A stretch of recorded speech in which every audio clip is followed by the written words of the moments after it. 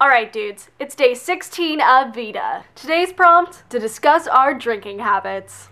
My drinking habit consists mostly of beer. So on That's So Science, we're gonna take a small glance at the science of beer. That's So Science. Takes on VEDAug. Most beer is made from grain, so the first step of the beer making process is to soak crushed grains in water. The water has to be hot, around 148 to 152 degrees Fahrenheit. This heat allows a specific enzyme, amylase, to convert starches into fermentable sugars. This mixture of hot water and grain is called wort. Wort is pretty sugary, so at this stage, hops are added. I hear all the time people saying, "Ooh, this beer has a very hoppy flavor." And I have no idea what they mean. Hops are the female flowers of this plant.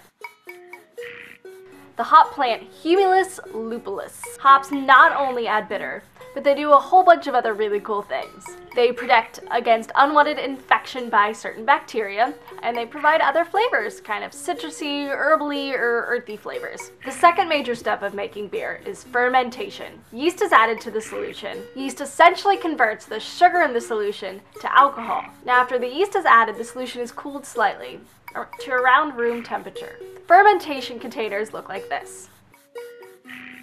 The solution plus the yeast is left sealed in these containers for a duration of time, up to several weeks.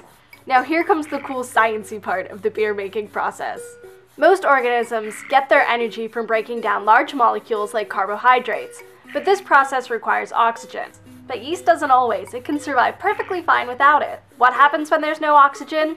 Fermentation happens. During this process, large molecules like carbohydrates are broken down. Pyruvate is broken down to release energy. Ethanol winds up being the byproduct of this biological process. Thanks, yeast! Now this process is similar for most beers. There is a ton of different kind of beer out there. You got stout, porter, lager, ale, etc. So how do these different flavors affect the process of making beer? Some different flavors use different types of grain, and are even stored at different temperatures for different lengths of time. For example, ale yeast tend to ferment best in the mid-60s Fahrenheit. Lager yeast prefer to be kept at a slightly cooler temperature, in the mid-50s Fahrenheit, like cellar temperature. Lagers needed to be stored for a lot longer than other types of beers. They are lagered. They are stored for a month or more at very cool temperatures, down to the mid-30s, to ward off any kind of unwanted flavors.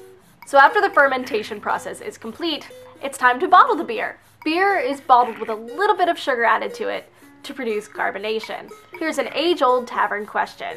Why are beer bottles brown? They are brown to stop light from getting in. The energy from light catalyzes the breakdown of hop oils and changes the flavor. The bitter substances from the hop oils break down to give off a skunky flavor, and while some people enjoy that, I don't.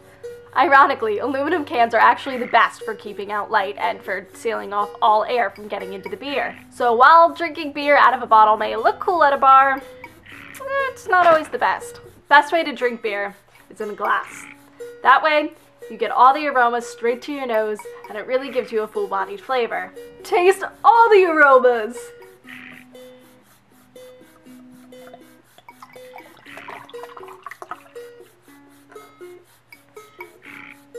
This particular beer is homebrew. This one's actually coffee-flavored beer.